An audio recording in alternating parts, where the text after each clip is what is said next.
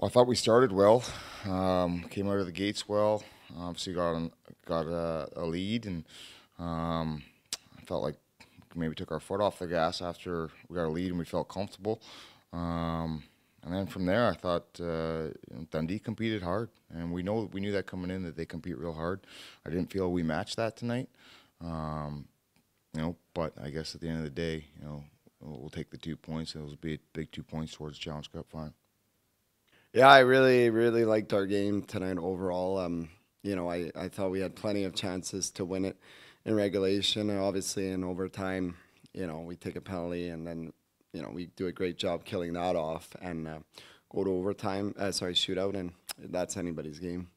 You were in a couple of short bodies tonight. Obviously, you lost Keefe and Omar before the game, and you came off a battle last night against the Five Flyers.